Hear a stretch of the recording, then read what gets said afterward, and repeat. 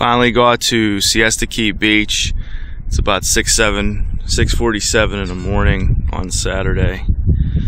The sun has just risen. You see the moon, sun coming up over the Gulf Coast. Place is paradise. You can hear the seagulls.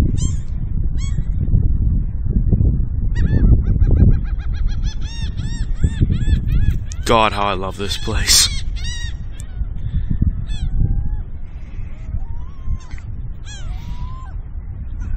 This place is such a blessing. There's the seagulls going. Jess already has me beat. She's all the way down at the water already. It's a little chilly right now to go because it's early in the morning. Later on it's going to be about 85. That'll be good good to go in the water around then. It's the sun coming up.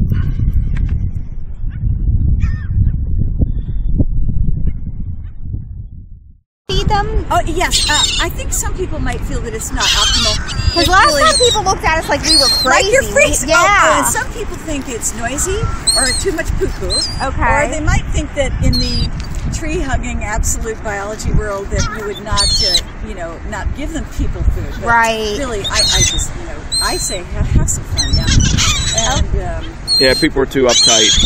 Right, people need to get a grip. And, relax, you're on vacation. Don't sweat the small stuff. You're on vacation. And also, right. This is not, you're not dropping nuclear bombs.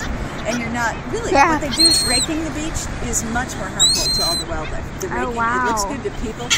But in the seaweed is all the little invertebrates that the birds love. I call it yummy invertebrates. Anything without a backbone is an invertebrate. So anything the birds like to eat is in the seaweed, including the seaweed itself. And, yeah, so these are all laughing gulls. And then the ringbill, we have a clear ring around the bill and they'll be big. Oh, there's a pretty ringbill. See the white and gray one? He's pretty white belly right there. Oh, yeah. And yellowish legs. That's a ringbill. Oh. And if you got closer, you can see his bill is sort of light colored and there's a dark. Oh, there's a crow. I love the crows. You guys must have ravens. Oh, yeah, I love the crows. Do you guys have ravens? Yeah, we got that. Ravens are so intelligent. The people in Cornell Ornithology, in New York, upstate, they've researched, and ravens are just drop dead intelligent. Like dolphins, incredible.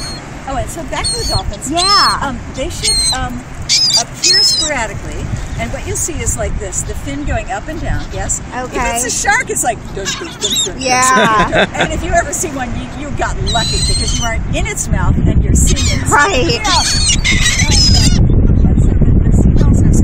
And the other thing you might see down here, I don't know if you've heard of, this is such a very, very tropical thing, the manatees, they're sea cow. Okay. They're huge and round and dark. Noises. I've only got one good ear and I'm hearing the engines from over there. Right in the back.